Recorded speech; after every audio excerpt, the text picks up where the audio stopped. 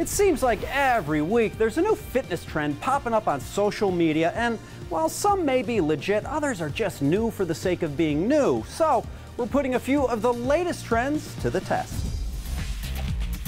You can get tied up in knots trying to keep up with the latest social media fitness trends. When I'm online, Instagram, TikTok, YouTube, I see a lot of very flashy, cool-looking moves that look great for camera. Are they doing anything? Well, you said it just right. It's great for camera. Fitness and nutrition expert Joey Thurman's flexing on social media moves that work better for the algorithm than they do for your health. There's some movements that are rooted in science and some that are just rooted in social media.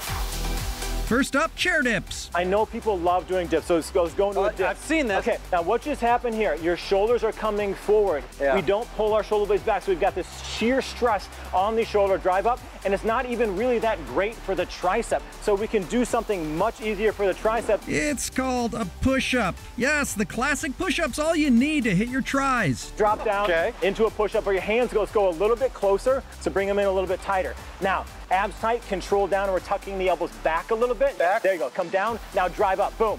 That's it, control down, drive up. He's still working the triceps, he's still working the shoulders, but he's able to get that natural scapular retraction and movement as he's coming down. Do 5 sets of 10 to 15 reps.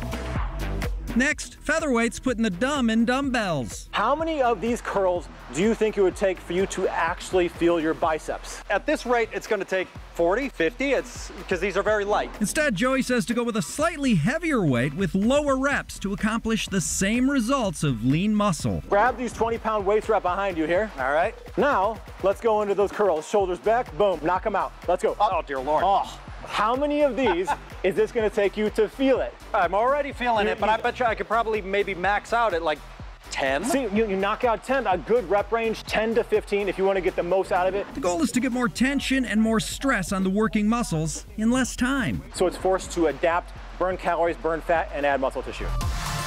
Finally, the glute kick. Jamie, what are you trying to do here? An Instagram post? That might look good for Instagram, but that's terrible for your glutes. He suggests the bench step up, drive up on one leg, then come down slow and controlled. We're getting a better contraction, and that's what you want, more efficiency in the gym. Do 5 sets of 10 to 15 reps on each side. Forget the likes and work out like a pro.